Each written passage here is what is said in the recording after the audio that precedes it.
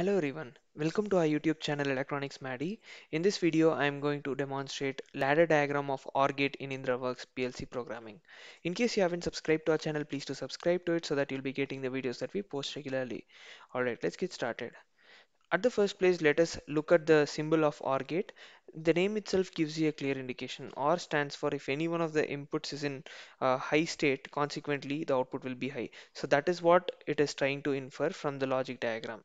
So how does the hardware circuit look like? It looks something like this. If you're considering a light load, then you'll be having two switches, which is basically inputs A and B.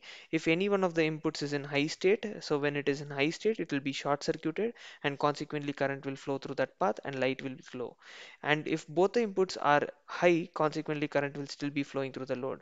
So this is the truth table as a whole. When both the inputs are zero, that is both the switches A and B are open circuited, no current will be flowing through and consequently the light will not glow and the output will be zero. In all the other cases, it will be equal to 1.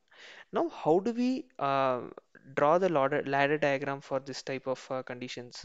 So the ladder logic program looks like this. So you have two inputs A and B. Y is the coil that is correct. So if A or B is on, consequently the coil will be energized. If both are high, consequently output will be high. If both are zero, then the output will be zero. So this is the diagram that we are supposed to implement.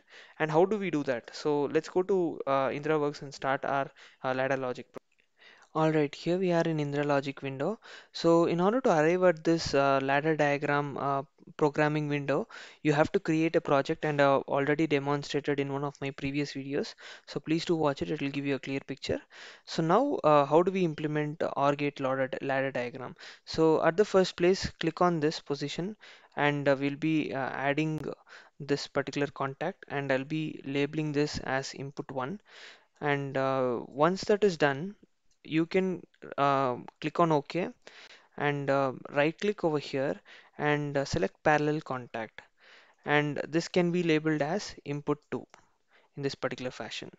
So click on enter again and this is basically a window that is used to declare the variable.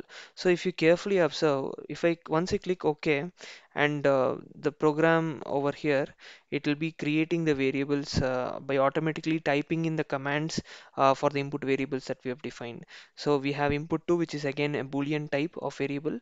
Consequently, we will be requiring a coil as well. So I'm going to use a normal coil over here and I'll be labeling this as output, so out, and click on enter again and that variable will be initialized over here again.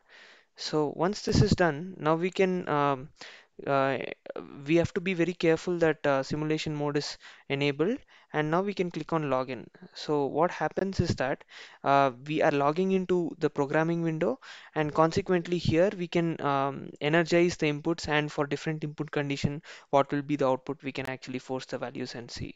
So let us double click on input 1. So when it is true and when input 2 is also true, what happens to the output? So if you observe input 1 is true, input 2 is true, so what is the output? So in order to check the output, we can click on run at the first place and then we will be clicking on force values.